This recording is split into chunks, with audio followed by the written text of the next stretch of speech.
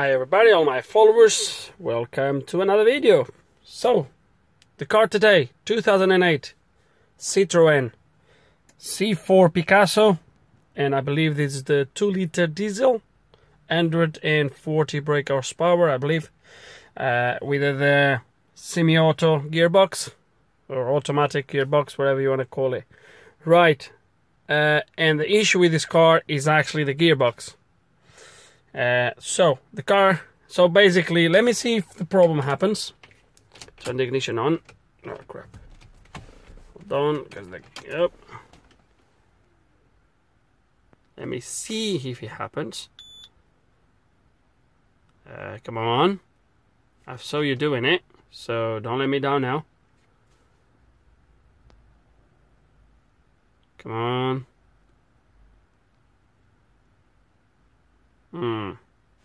Will that be because he's in... there we go.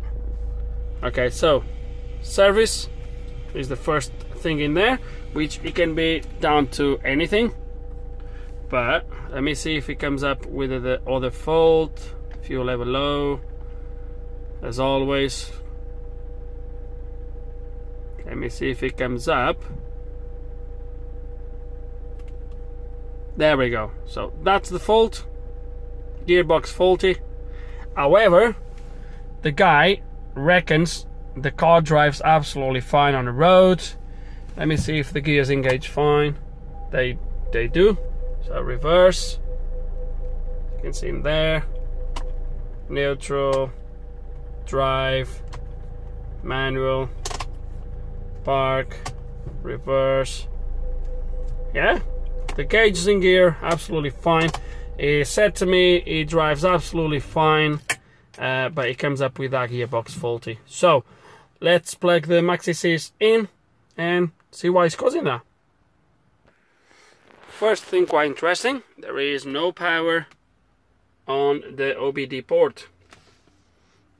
Okay, that's interesting. Okay, and what I'm going to do, I don't want to be spiking my gearbox, so I've connected my brake box, OBD2 brake box, so that should light up and tell me the voltage once I have voltage there. So let's start with the basics, check fuses, blah blah blah blah. Okay guys, so there's two fuses apparently for the box. One is this one here for the OBD port, and I wanted to look at the state of this fuse. Look at the inside, full of corrosion. Look at there. That sort of... come on, focus. Look at that. See that? And the inside of the fuse, although it looks champed, look, it's full of corrosion as well. But I'm now wondering how those pins are going to be in there, where the blade goes. So it's not looking famous. Let me replace the fuse and see what happens.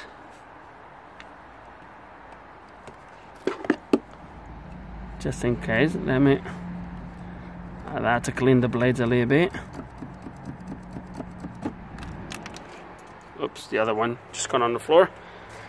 Let's see if we have voltage now.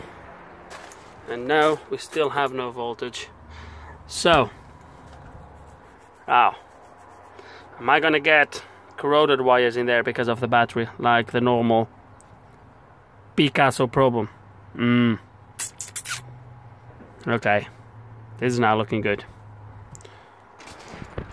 Okay, and as I was checking all the fuses, when I removed, so that one is okay, that one is okay. This one was absolutely stuck in, and when I pulled it out, this is definitely gone. So, I don't know what that fuse is for. Another one completely stuck. Wow, this is bad. And that's another one gone. Wow. Okay, I think I'm gonna have to dismantle that in there, because even if I replace that, so corroded, and there's no point to just put new fuses. So we're gonna possibly dismantle all that, clean everything, and go from there really. And let me figure out what these fuses are for, because I don't know what they are for. Okay guys, so I'm actually checking it through the handbook. Why not? So right here at the back we have stud, and the first fuse is free. Let me show it like that. So the first fuse was empty. Second fuse was a 5 amp, 15 amp, which was all corroded, but I have voltage on both ends of the fuse. So unless it's the afterwards, 5 and 20. So these first two are burned, as we have seen. They are there. And look at this. So studs, so stud is not even fuse. Free, which coincides, the first one was free. And then he tells me the first one should be automatic gearbox actuator and ECU, 5 amp, burned. Second one should be actually a 15 amp, which is actually a 5 amp in there. Then the next one was ECU 6-speed. Okay then, so I got this wrong anyway. Wow, I got this wrong. So the fuse I've actually touched, that fuse was not the socket, was that one in there, which was burned, and it should be a 15 amp diagnostic socket when it was actually a 5 amp in there. And that one is for the automatic gearbox and actuator, 5 amp, and it's burned. Okay, so I got this wrong. So if when I put a fuse in there, I should get power to my OBD 2 socket. But let's clean this first and make sure we have a good contact, new fuses, and then see what happens. Is this gonna be just a fuse problem? Okay, let's gonna clean this. So I pulled this out of there.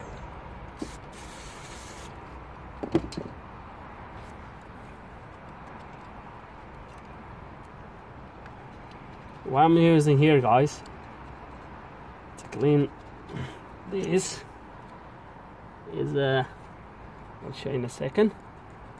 I'll put a link in the description below, guys, for you if you want to buy this stuff. But it's this sort of diamond, this sort of diamond coated sort of stencils, kind of. So you can buy them like this. That's as a kit. They're very good to clean contacts, pins, and all that stuff because they are coated on the inside and on the outside. So no advertising here, but it's a nice thing to have. So let's. Actually, guys, I'm gonna do something here because they were all the same. So let's clean them all rather than just. Let's clean them all and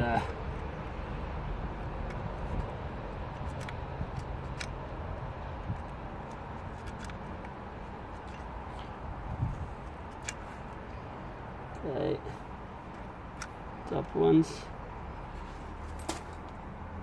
in the middle like that.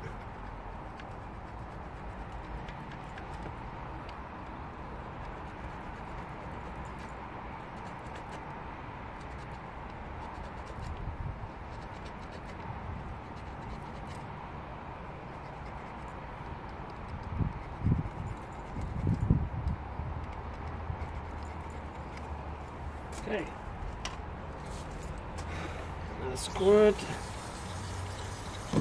Okay, now let me see how these blades are. Okay, I think these fuses, except the one I put in, now this one is good. This 20 is already a little bit corroded on the inside, so we'll replace that one as well. And these ones I'll just clean the blades and that's it. Okay guys, and what we'll do now, before we put the fuses in, we'll put a little bit of WD-40.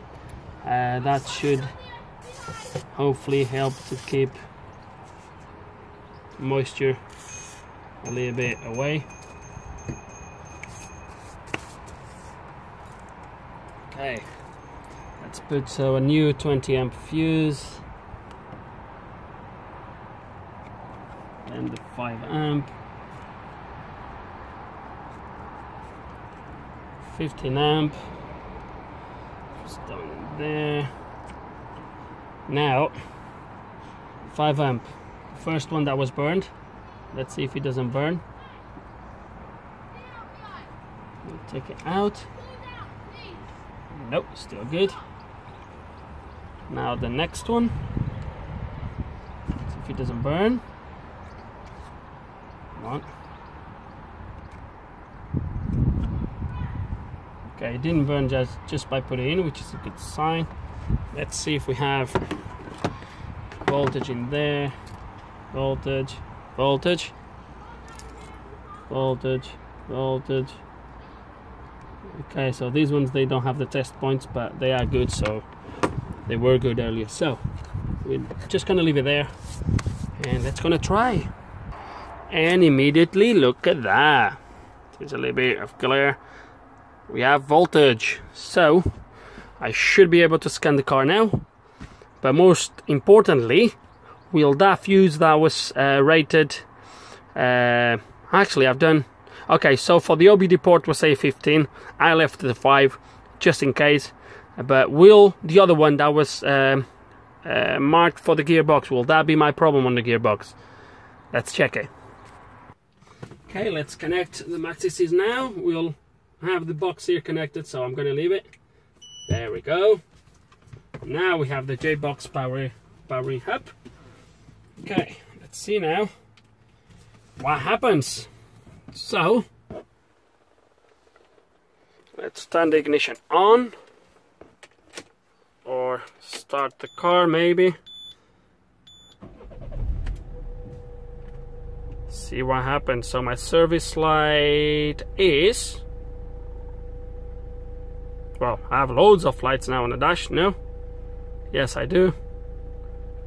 Okay, so I have all these lights. Were they here before? I can't remember now.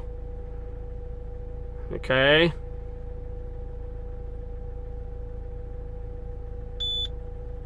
Okay, so we have plenty of faults now for a lot of stuff that was not here before. But will my gearbox fault comes back? Handbrake fault, that was not there before. It could have been because of the fuse being removed, although I had the ignition off and all that stuff, but so okay, that's fine. ESP and ASR. Let's wait for the gearbox. It looks like it was after the fuel level low, so let's see if it comes back. Hopefully no. Obviously I still have to go and check the fuses, see if any fuses burned, because if it did, then that means we have a problem somewhere down the line. But so far, well, looks like it's good. Let me cycle through the gears. What was that? Oh, now in park, that's fine. Okay. No gearbox faults. That's good. Well, we have plenty of faults now, but let's scan the car and see what we have in there. Okay guys, let me try to do something here. So I've just turned the car off just before we scan it. Let me start again and see if any of the faults would have gone, because sometimes, and there we go. You see? So that was just the first. Okay, so that's really good. Still, we're gonna scan the car obviously, but look at that. Not even the service light.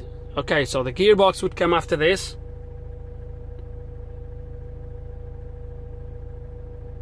Okay, let's wait a little bit.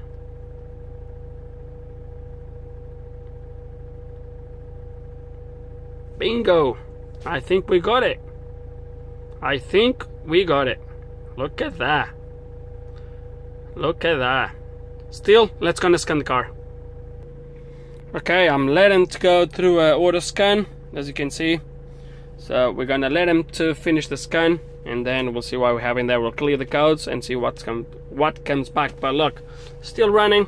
My service light didn't come on, neither my gearbox fault. So it looks like the only issue was that. So I believe that fuse that powers the gearbox, there's more than one power feed into there, and obviously that's because it's scanning. You don't need to worry about that. But yeah, so it looks like the gearbox issue will have more than one power feed, and one of the power feed, but the other power feeds would be still okay to run the car, but obviously the ECU would detect that as an issue. So, and the other fuse was for the OBD socket. Don't know if it powers anything else. On the handbook it doesn't say as it powers anything else, but yeah, it's looking good. It looks like we sorted the problem really quick, but yeah. Okay, scan just finished. 28 modules. The only modules with faults is automatic gearbox, engine relay, OBSM, parking brake, under inflation, ABS, gearbox again, injection, and BSI. Let me turn it off, because usually it's better to clear codes. Ignition on. Let's erase the codes and see what comes back. Okay, and it just finished, and I know there's one module that came back with a fault. BSI. Let's see what the BSI tells us. If it's anything that we need to worry about, or if not.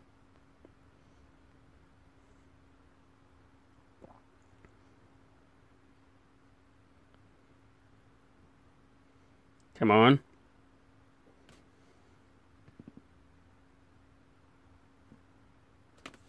Okay, let's do that. Off. On again. Okay. That's okay. Trouble codes. Illumination of the rear light handbrake lamp. Let's go and have a look. Press the brake pedal. That one is on. That one is off. So it's now wrong. I will get that bulb replaced as a courtesy, and I think we resolved the issue. So, why did that burn? To be honest with you, I don't even think that fuse actually burned. It looks like that corrosion just went through the inside, as you've seen on that 20 amp, and it started to corrode the fuse element, and it got to a point where the element got that weak that it just burned because it couldn't take the load anymore. It looks like that's what happened. So we cleaned, put new fuses in there, replaced the other 21, the other 20 amp that was already start to get corrosion as well, and we sort the problem. So in the end, guys, 2 fuses. That simple. Replace the fuses only wouldn't be that good. As I said, clean. Make sure you get the corrosion out of there, as we did. Lubricate a little bit so it keeps moisture out of the way. But yeah, quite happy with the result, guys. How simple this was. Anyone can do it. Guys, hope there's some information here still. Maybe the thinking process, how we got there and all that stuff. Hope there's some information here you guys are going to find useful. If you do have any questions, any comments, please put them below. And like always, thanks for watching.